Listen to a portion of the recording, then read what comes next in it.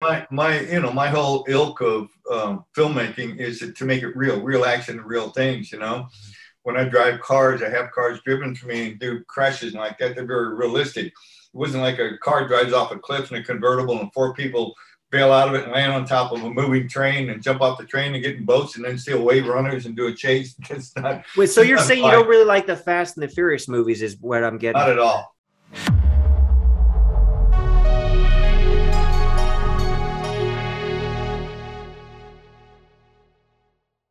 Hey guys, in this video, we're going to have a brief discussion with talking about stunts that are more realistic in films compared to just like the crazy, over-the-top ridiculousness that you see in a lot of modern films.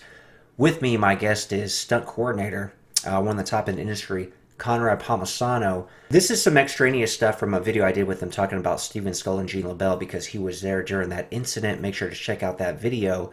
But essentially, I wanted to put this video out and I wanted to ask you guys what you want me to ask Conrad, because I'm going to have him back on. This is just like a small preview of kind of like some of the stuff that he could tell us, right? So he's going to be really cool to have back on.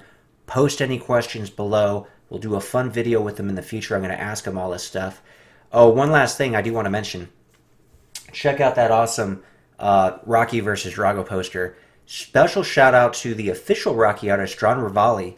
You can buy that and so many other cool pieces of art on his website, iconsandart.com. Make some great last-minute Christmas gifts, or if you're watching this after the holidays, it'll make great gifts just in general. So anyway, check that out, and please help support the channel by hitting the like buttons, subscribing, and then sharing the video, and let's get on to this conversation with Conrad. I see you got a lot of Sylvester Stallone in your background there. Oh, he's awesome, man. Love Sylvester Stallone. I'll tell you, I had great times working with him. We did First Blood, for example.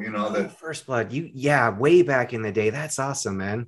You got to have crazy stories. It turned him into an action star because before that he was just Rocky. Mm-hmm. Once he did First Blood, he became Rambo. Now he's an action star on many levels. I didn't come here to rescue Rambo from you. I came here to rescue you from him. Right. Especially when part 2 came out. I mean, that's the ultimate. That's part 2 right there. I had that toy as a kid. I watched that movie like 100 times. That's like one of my favorite movies of all time by far. I mean, First Blood's amazing, but I grew up with Rambo First Blood Part 2. Yeah. Well, to me, is it First Blood, because I'm a Vietnam veteran, I want to make it as accurate as possible. Oh, yeah. And so by the time they got into Rambo, all of a sudden, I think Rambo 3 is fighting a Russian army with a bow and arrow. Yeah, so not that. First Blood, all the action was very real, and how veterans were treated at that time, and so on and so forth. Wearing that flag on that jacket, looking the way you do, you're asking for trouble around here, friend. So it tells a very, very true story, right, of history at that time. And once it became that, then he started doing, he's jumping off waterfalls and doing all kinds of things.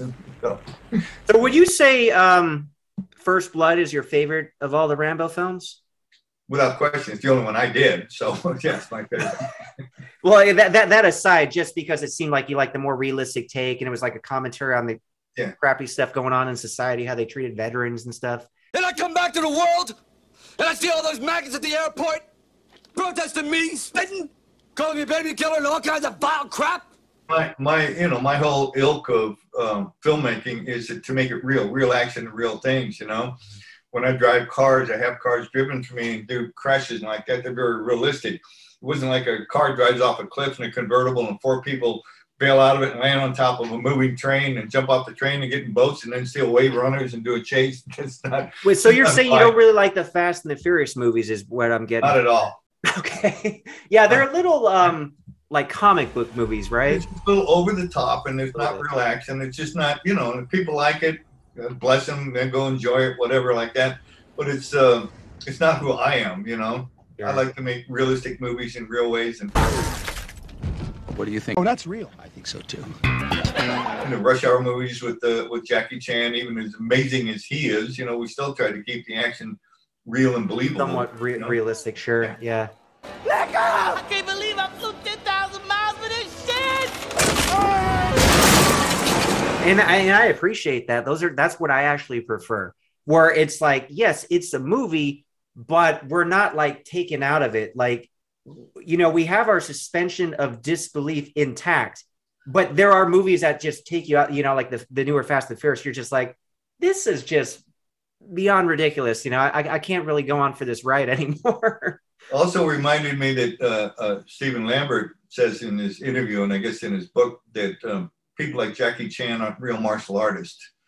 And it's like he's the only real martial artist in the industry. If you listen to the thing, Steven Seagal's not a real martial artist. Jackie Chan isn't. Van Damme. Van Damme isn't a real martial artist. God bless him, he's not. He's a movie fighter. You know, same thing with Jackie Chan. You know, or Jet Li. You know, they're movie fighters. Great talents, but they're movie fighters. In Stephen Lambert's defense, he was making the distinction between real fighters and movie fighters. But with that said, I got to double check the book. And you guys should check that book out, though. There's a lot of really cool behind the scenes Hollywood stories in there. It's just like, so he's the one that he can evaluate every other martial artist in the industry. And you need to listen to Stephen to find out who's the real guy. Yeah, you got to buy that book, which is a good read, though. I will admit it's very entertaining. You know, it's some very cool behind the scenes stuff. You know, maybe not the chapter where, you know, he talks about you so much, but I think you might appreciate some of the other chapters. The thing is, it's just like, if you look at his resume, you see how many shows that he's on and how many of those were 1 or 2 days or a week. You look at mine, and as a stunt coordinator, second unit director, I'm on for 3 and 4 months at a whack. And yeah, I mean, you're there the whole project. I have compared to credits that he has, and how many of his jobs were day jobs or week here and week there. And if he has all this talent capability, why does he have so few credits as a stunt coordinator or a fight choreographer if he's so special? We got to ask him. Got to talk to him again. But real quick, Conrad, have you written a book? Are you going to come out with a book? I am. I'm thinking about it, you know, and I'm just writing notes down and like that. Hopefully that at some point I'll turn up. I get encouraged by a lot of people to do it. I'm encouraging you now. You have to have a crazy amount of stories. Obviously, Steven Skull, working with him, working with Stallone, and I've seen your IMDb, and like you said, you were basically there on set for the entirety of the shoot, it sounds like, on a lot of this stuff. Yes. So you have all the, I don't know if I want to call them secrets, but all the little details, right? Pre-production prep, right? Post-production editing, so on and so forth. It's just like, I didn't go on a movie and was there for 2 weeks. I was on for 3 months, you know? Yeah. Like the Rush Hour movies, I spent, you know, 4 months in Paris, you know, prepping and shooting the Rush Hour stuff there, right? Same thing, Lethal Weapons. You know, you have to get on, you have to find the locations, you have to sell the location, you have to sell you write the action, then you have to sell the action to get the studio to pay for it. Well, that's $2 million more than we wanted to spend. Yeah, but look how good it is. You know? Yeah, sure. You're going to make more money in the theater if you do this instead of that. Right? Yeah, you got to get people talking about that. Then their friends, oh, I got to see that. Let me go to the theater, you know? And when they advertise movies, what do they show you, right? All the stuff you created. And 2 cuts of the actor, you know, Sure. Hey, you know, it's so-and-so, and hey, whatever, and then boom, crash, boom, bang, right? Yeah. Yeah, you got to come out with a book. It probably, with the amount of content and stories. I mean, Stephen Lambert's book's like a phone book, right? Here's very, very big. It took me like a month to read it, and I was literally reading it for like an hour or more a night. It's like I was in a college exam studying, you know, trying to get through it for the semester. And it puts you to sleep. Well, you know, come on, that's just a joke. No, it's a good joke. It's a good joke. Honestly, it wouldn't matter what I'm reading at night. Like, the book will fall in my face. You know, I don't know if that happens to you when you're reading in bed. It just like falls in your face because you're just kind of passing out. But again, it's just because I'm tired, not because the book's not good. Like I mentioned earlier, though, I need to get you back on because we almost kind of like touched upon like some stuff just now that, you know, I want to expand on quite a bit, but I do want to get word out to the audience and have them, you know, ask a bunch of questions. And I'm going to, if IMDb's ever back up, I'm going to study that more and look at all these different. You know, I've grown up a little poor kid out in the San Fernando Valley, and Silmar was all dirt roads and olive groves. Silmar. Okay, I know where that is.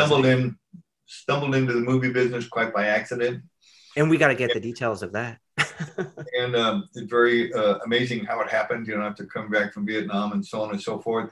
And then, you know, having a chance to work with Natalie Wood and she gets to know me when she say, "Oh, Connie, how are you today? Oh, nice, Nat. How are you doing?" Right? And then she shows up at this party with RJ, her husband at the time. She runs up and gives me, "Connie," she gives me a big hug and wraps her legs around me like that. And everybody's looking like, "Who's that guy?" I'm going like, Natalie Wood, things like that. And Elizabeth Taylor and Richard Burton and Lee Marvin and people when I was starting in the business to work with these superstars, right? Yeah, that's cool.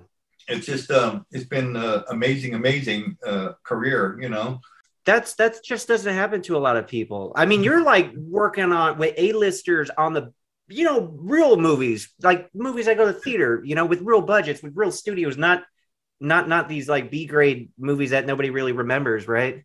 Yeah, exactly. Like first class, really movies, right? Yeah, top of the top, like you mentioned, the Rush Hours, the First Blood, the Steven Seagal. And I did a lot of the B movies too, you know, in the Roger Corman days. We did all the well, a lot of people start with that. Like even James Cameron started there. Like everybody's got to start, well, you know, with yeah, that. and others too. They became big stars that Roger Corman gave them their shot. And because of Roger, right?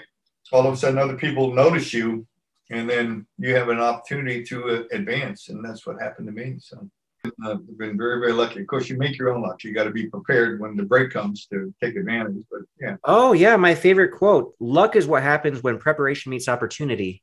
Yeah. Seneca, Roman philosopher. I got that written down right here. I love that quote. But basically, that's what you just said.